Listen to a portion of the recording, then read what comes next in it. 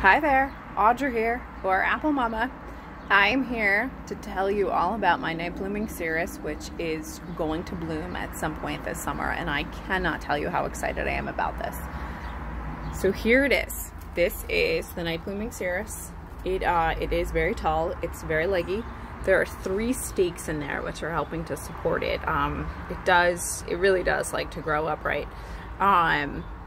It is in a fairly small pot. For its size, you wouldn't think it would like this, but it really likes to be root bound. So that's about a 2-gallon size pot.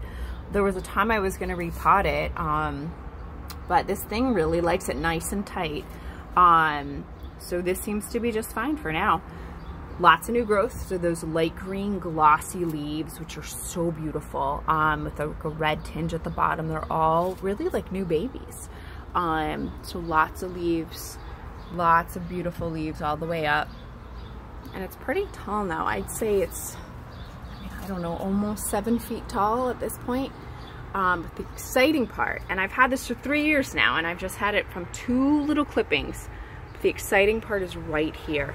This is going to be a beautiful, beautiful bloom, and then this right here.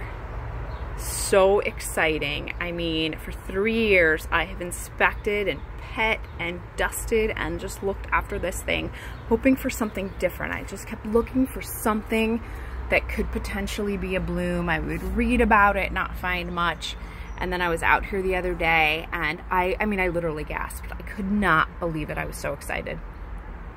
So it's a little mysterious though too. It's also just a one-night event. When this blooms, it will just be for one night. It starts to bloom around 8 to 9 p.m. It's all done after hours. And then around midnight, it will be peak bloom, and it's supposed to be this amazing fragrance. It'll perfume the air. Like if you're sleeping, it'll wake you up at night. People have parties to celebrate this thing. And I'm just so excited now, like I can't believe it, and I am just going to update as much as I can about the blooms, and yeah, hopefully this helps everybody out who's growing one now. Okay, thank you.